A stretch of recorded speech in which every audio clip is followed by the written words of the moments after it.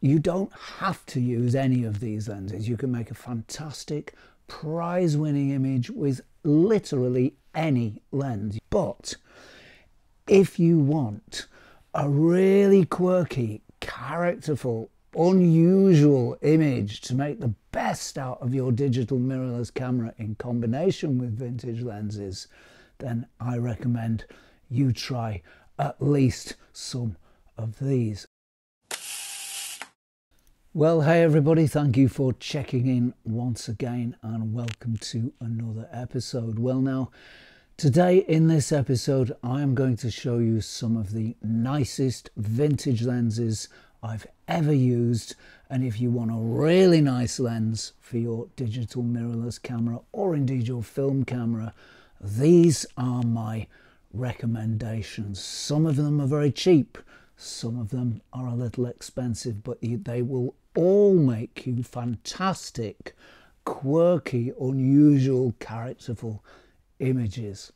Now, of course, you don't have to use any of these lenses. You can make a fantastic prize-winning image with literally any lens. You don't have to have any particular kit to make a fantastic image. But if you want a really quirky, characterful, unusual image to make the best out of your digital mirrorless camera in combination with vintage lenses, then I recommend you try at least some of these. And don't forget, if you buy one and you don't like it, these lenses don't lose their value, or at least they're not doing at the moment. So you can always sell them on and not lose anything. You might even make a little bit of profit, assuming, of course, you've not paid far too much for them in the first place. So without further ado and quacking and yakking from me, let's have a look at our lenses. And I've got quite a few to show you today. I've got quite a few of my favorites lined up to show you today. So buckle up, strap in and hold on tight, because here we go. First of all, this is one of my favorite lenses. It may even be my favorite all-time lens. This is the Konica AR Hexanon 40mm f1.8, and I've talked about this lens before. I chanced upon it, happened to chance upon it. It was attached to a Konica FS1 camera that I bought, and when I used it, I was utterly astonished. Such is the quality of this lens. Firstly, the 40mm focal length means you need to get a little closer, but not too close so to intimidate your subjects, but just close enough to see them nicely. That 40mm focal length seems to work perfectly on the street and for general photography. It's an f1.8 lens, so it can make plenty of blur if you go close. Its minimum focus distance is 45 centimeters. Not particularly close, but it will make some blur if you want it to. However, this is not essentially a blur monster lens. This is not a lens that you would buy particularly to make blur. This is really an ideal street lens, and I'll just show it to you briefly in close-up. So there's the Konica AR Hexanon 40mm lens, and it's nothing particularly special to look at, and in fact it's nothing particularly special to handle either, because these lenses, these Konica lenses, don't feel particularly well made in the hand. They are well made, but they don't feel particularly well made. The aperture, as you can see as I'm turning it, you might be able to see, it's a little bit clunky and clanky. It doesn't have the lovely smoothness that some other lenses have, but nevertheless, that glass is beautiful. I don't know if you can see the blue coatings there, the bluish purple coatings there. It's a very small lens. It's almost a pancake lens, so it doesn't really make your camera too big, even with an adapter. And if you have it on a film camera, it's absolutely tiny. This is a beautiful lens, and this is one I'm absolutely going to keep hold of. So a fantastic little lens. What are its qualities? Well, colour. It makes very, very, very beautiful colour. I don't know what it is about Konica lenses, certainly these later AR Hexanon lenses, but they make astonishing, stunning colour. And this 40mm is the one that makes the nicest colour of all, certainly of the ones I've tested, and I have tested quite a few Konica lenses. This really is possibly the sweet spot of Konica lenses, and it's certainly a beautiful, beautiful lens to buy and to try. Konica lenses, perhaps because they weren't top tier names like Olympus, Canon or Nikon, haven't been terribly well appreciated. But in recent years, that's past couple of years, that's started to change. The price of this one has started to increase. You used to be able to find one of these for 20 to 30 pounds. Now it's more like 50 to 60 pounds, but it is a beautiful lens. And when you put it on your camera, you will know why it's a beautiful lens. Very sharp, beautiful color, very, very beautiful background blur, just a stunner. Get one, try one, you won't regret it. Okay, the next lens is an old friend. It's the Helios 44. Let me put my glasses on so I can see what I'm talking about. Yeah, the Helios 44, and this lens has featured on this show many, many, many, many times. I've kept hold of these lenses. I've got quite a few of them, and the reason is they're just fantastic. There's nothing quite like them. There are two versions. Get the KMZ version. They were made by other manufacturers, I think. Valdai was one, and there was another one which I can't remember, which I'll put on screen if I can remember. But the KMZ made versions are the ones you want. This is not a KMZ version, but it demonstrates the lens well. It's an f2 58mm lens.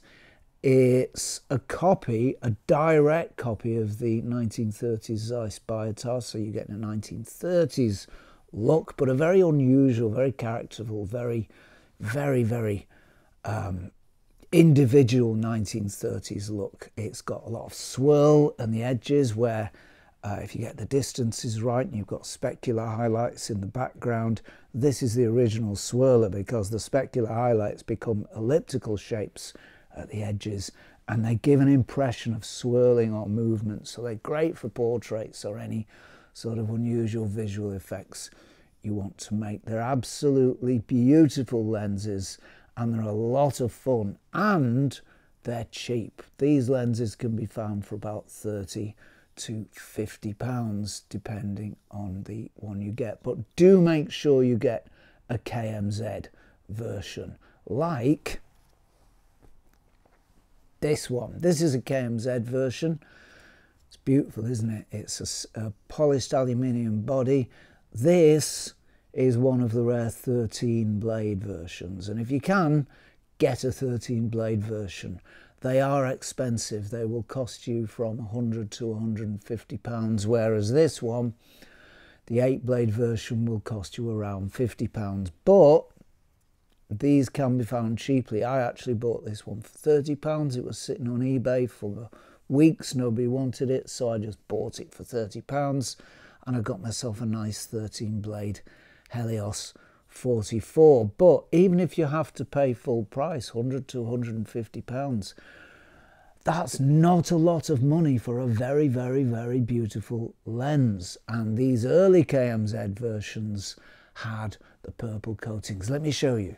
So can you see there, glinting in the sunlight somewhere, the purple coatings that these early KMZ versions had? It wasn't just the 13 blade version ones that had it either. The 8 blade ones had it too. There are some 8 blade ones in this polished aluminium body, and they had it too. And quite a few of the later KMZ versions had it also. It's a great looking lens. Just look at how this thing looks. It's a fantastic looking thing. It really is. It's got that real cool shape, and it fits really nicely on any digital camera. Mostly they're an M42 mount. This is an M39 mount, which is not the same as L39. And you might be able to see I've got a little adapter ring on here to make it fit onto an M42 adapter. A lot of these early KMZ lenses were made in M39 mount, not L39 mount, very different. M39 mount for the early Zenit SLR cameras. However, they can be easily adapted by the addition of this little ring here, as I've done. A very, very beautiful lens. I mean, not the sharpest. This is 30s technology, so they're not going to be absolutely the sharpest lens wide open. They're sharp enough, but they're not absolutely sharpest of lenses wide open. But they have such beautiful visual quirks.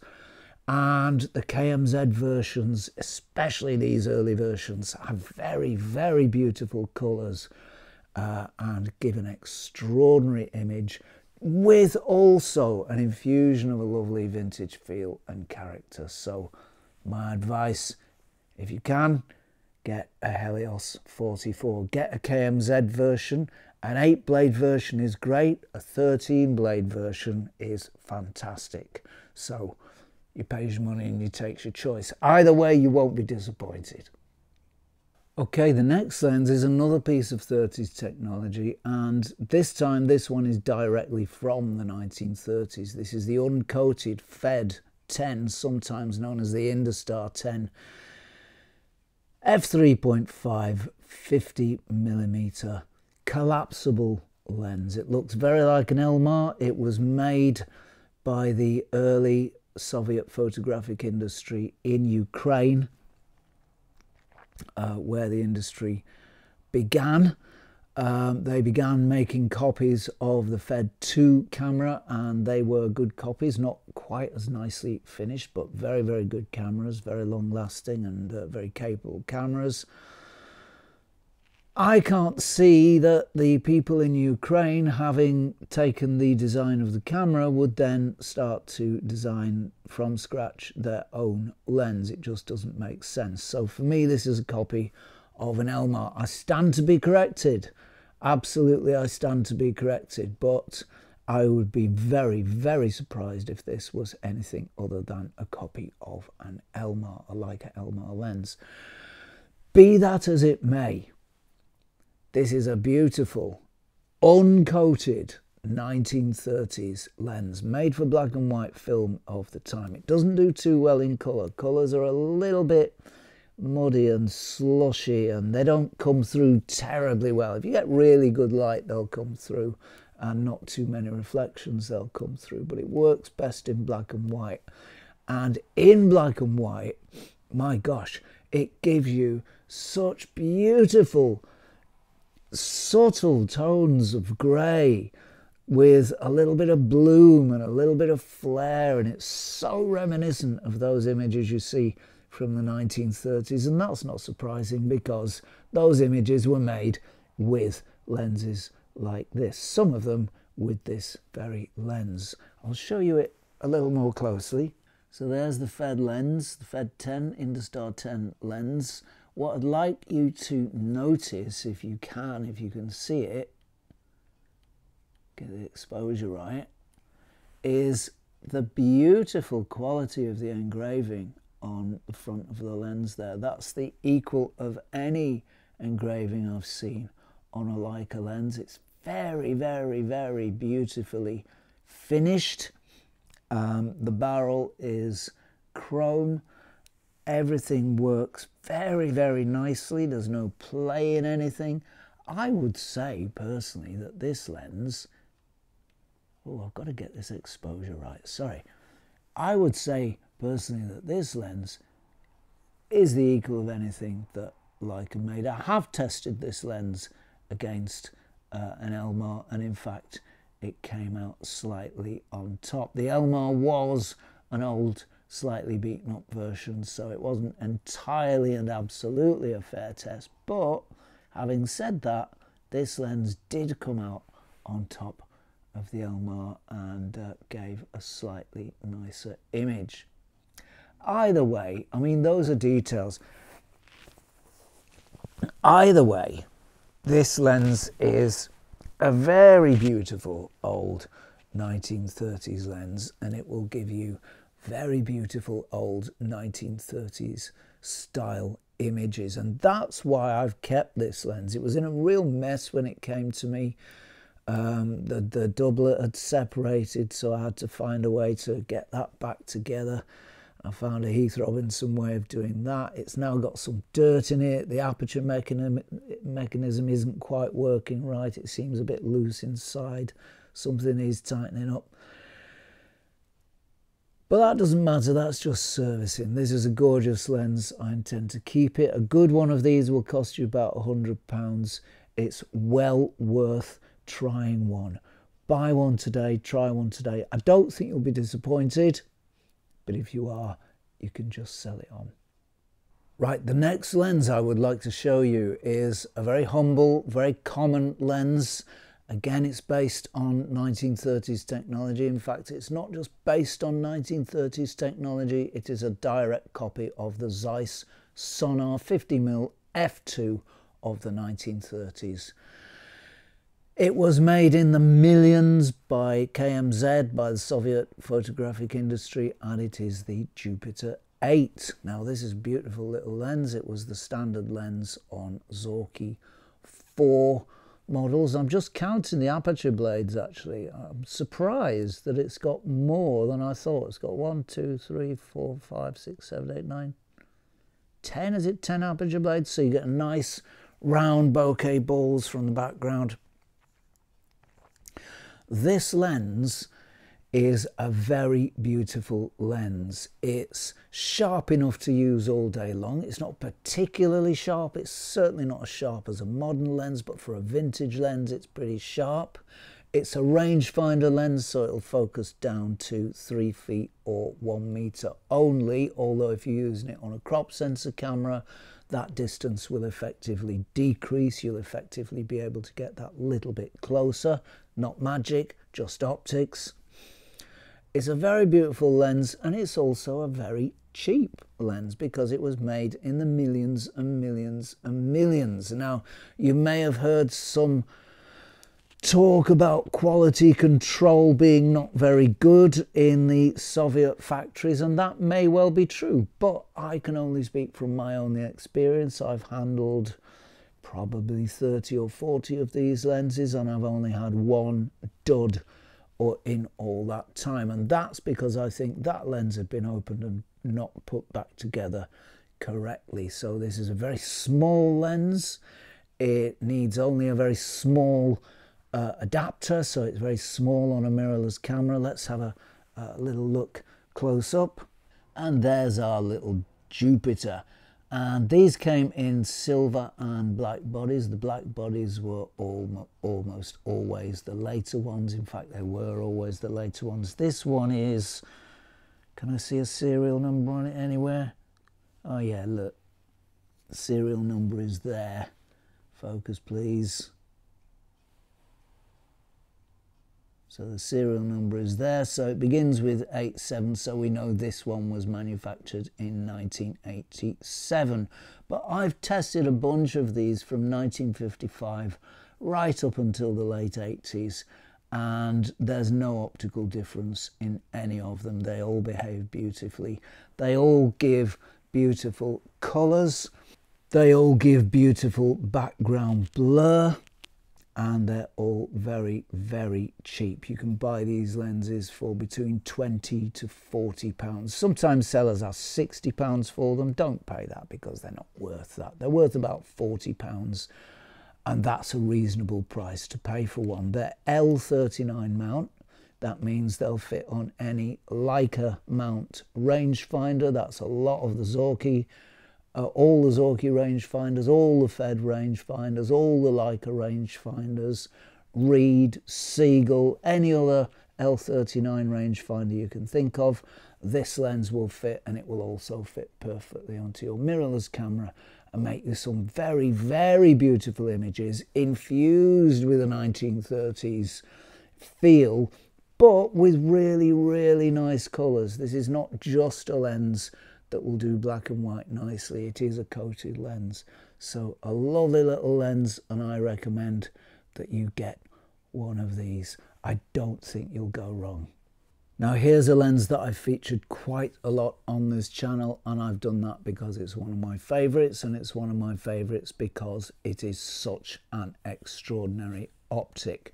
Before I tried this lens, I had never known a lens so good, at least not a vintage lens. This at the time was the best vintage lens I've tried, and it is still my gold standard for 50mm f1.8 lenses. I've never found one to better it. I've found one or two that might come close, might just equal it, but it has such a character, such an extraordinary personality that I don't think any can beat it. This, in my view, is the king of the 51.8s. If you want the best 51.8 for your camera, for your mirrorless camera, or indeed for your film camera, consider a Carl Zeiss Jena 50mm f1.8 Pancolar. They are beautiful. They're very, very sharp, right from wide open, stunningly sharp, in fact, right from wide open.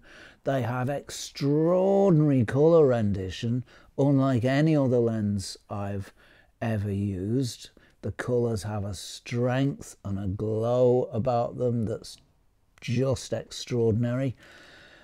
And the background blur is beautiful. It's not always perfectly controlled, but it is lovely. And I just love this lens. Let's have a closer look over here. So there's our little Pancolar, and look at those coatings. Those coatings, in my view, go a long, long way to giving the quality of image that comes out of these lenses. They are really quite extraordinary. This lens does not have the word Zeiss in it by coincidence. It's nothing much to look at, it just looks like a lens. One of the great features of these CZJ lenses is that they do go very close, and you'll see that this one goes right down to 0.3. Oh, if we can get some focus anyway, you'll see that this one goes right down to 0.35 of a meter, 35 centimeters. So that's very, very close indeed. Significantly closer than most SLR lenses go, and that is a real boon and makes this a real useful lens in that it can get just that little bit closer than others. M42 mount, most were in M42 mount, there were some in exact mount. Don't be fooled by the Pancolar f2 in exact mount. It's not the same lens, and it's not as good a lens. What you want is a 50mm f1.8 Pancolar. That is the king of the Pancolars. This one is a later version, it's not radioactive. The earlier version had a zebra body, alternate bright aluminium and black stripes. That one is radioactive, so if you're a bit shy of radioactive lenses, maybe go for the later one. These are not cheap lenses. They go for about 100 to 150 pounds, but they're well worth it. And if you want a lens that is just frankly the best 1.8 50 I've ever found, get one of these. I don't think you'll be disappointed. Next on my list of must-have faves for any collection of truly fantastic vintage lenses is another one you've probably seen or may have seen on this show before. It's the CZJ Flectagon 2.4 f2.4 35mm, and this is a gorgeous lens. I bought this lens many years ago on an old Praktica Nova camera, and I bought the whole lot for £5. I didn't really know what I was buying, and it was only when I came to use the lens that I found out what an extraordinary piece of glass it actually was. I then did a little bit of research on it and found out about its tremendous reputation, so I was very pleased to have found such a bargain. It's a really versatile lens. It goes down to 19 centimeters. It's not a macro lens, but you can use it for product shots very easily if you want to. It's got beautiful blur, and it's got very, very beautiful color. It's just a stunning lens. The images really speak for themselves. I've never seen a lens with as nice color, as nice blur, and such sharpness that this one has. It's clearly, these are vintage lenses. It's not as sharp as a modern lens, but for a vintage lens, it's very, very sharp indeed from wide open, and you don't really need to stop it down. I'll give you a closer look over here. So there's our little CZJ Flectagon. You can see the Carl's Sienna coatings. They're shimmering and glinting in the sunlight. There is the lens itself. It's a little longer than the Pankolar, and it is an extender. It does extend a fair old bit if you want to go to the minimum focus distance, but that's all right. I don't know, it's about half an inch or so. The maximum aperture, focus please camera, thank you. The maximum aperture is f2.4 on this one. There was an f2.8 version, but it is reputed, I haven't tried it, but it is reputed not to be quite as good. The 2.4 is the one to go for. There's the rear coated element, as you can see, and again, this is an M42 mount, so it'll mount on any number of film cameras, and of course it will mount to any mirrorless camera also. And I would recommend that if you want a really nice 35mm that can get very, very close and is a really versatile lens, you can use this for general photography. You can even use it for portraits if you want. It does do a pretty nice portrait, and it gets very, very close if you want to get very, very close. This is an extraordinary lens. This is as good as vintage lenses get. So if you really want the best, if you really want to try the best, get one of these. They're not cheap. They cost between 100 and 150 pounds, but they're well worth it. And please don't forget, if you don't like it, you can sell it on. It's well worth getting one just to try, just to see if you like it. Well, those are my recommendations, ladies and gentlemen, for the finest lenses that you can put on your digital mirrorless camera, and they'll all make you images that are full of character, very, very different character. They've all got very, very different character, but they've all got a character that they can bring to your images. And if you want a particular character for a particular image, if you're shooting a wedding and you want a particular soft look, or if you're shooting a landscape and you want a particular look, any of these lenses, not any of them, but choose one of these lenses and they will do it for you. So I do hope this episode, I nearly said lesson then, I've been a teacher too long. I do hope this episode has been of some use, and I hope it's been enjoyable. Many, many thanks to subscribers. Real heartfelt thanks to you. Many, many massive thanks to patrons. Real heartfelt thanks to you too. As for me, I think that's it from me this week. If you'd like to support this channel, if you think, yeah, this old hippie's not doing too bad a job of keeping these old lenses alive, you can do that over at www.patreon.com/Zenography. But as for me, that is it for today. If you're not doing anything too irritating or bothersome next week, please do join me at around the same time for a spot more Zenography. Cheerio all.